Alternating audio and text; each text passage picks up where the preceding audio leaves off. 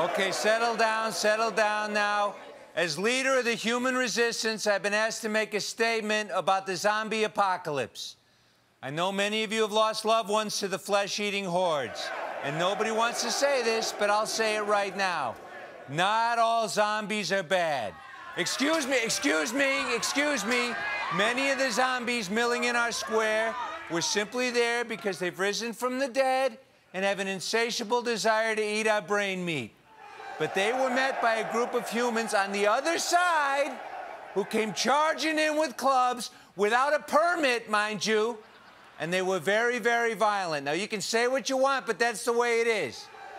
I mean, come on, if George Washington was a zombie, would we bash his skull in? You really have to ask yourself, where does it stop? I'd like to read this tweet just posted from a zombie. Dear leader, thank you for your honesty and courage to tell the truth about the zombie apocalypse. It's right here. Now, who wants to talk about infrastructure? Huh? It's The Late Show with Stephen Colbert.